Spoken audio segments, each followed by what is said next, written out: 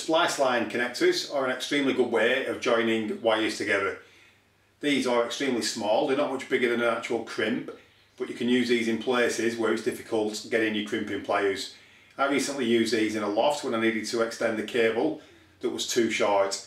It took me quite literally less than a minute to actually make the joint. They are that easy to use. You can use these on solid wire between 0.5 mm and 2.5 mm square.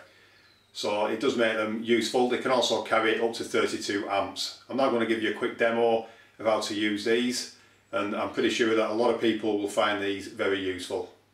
I've got the two cables here that I want to join, and they've stripped them already. To make a connection using the Spliceline connectors, it is very simple. All you have to do is take the wire and push it into the Spliceline connector. Once it's pushed in, that is it. And I'll do the same on this side.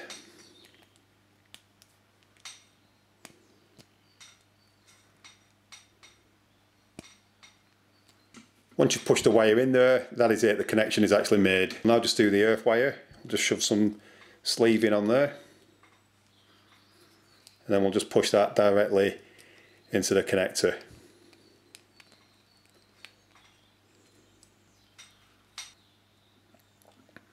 Now we'll do the same on that side.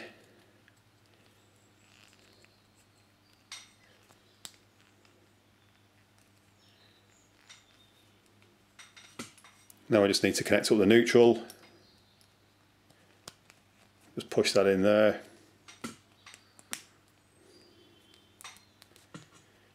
And then push that in there. And that is all three wires now connected together. That is a really easy way of connecting wires. You can't get anything much easier. Once you've pushed the wire into the Spliceline connector, you can actually look at it through the window and ensure that it is inserted fully. So you can see on all of those, all the conductors have been pushed in there fully.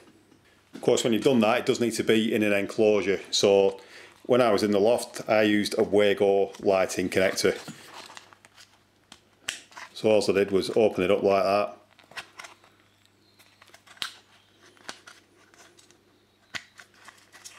And then I just close the lid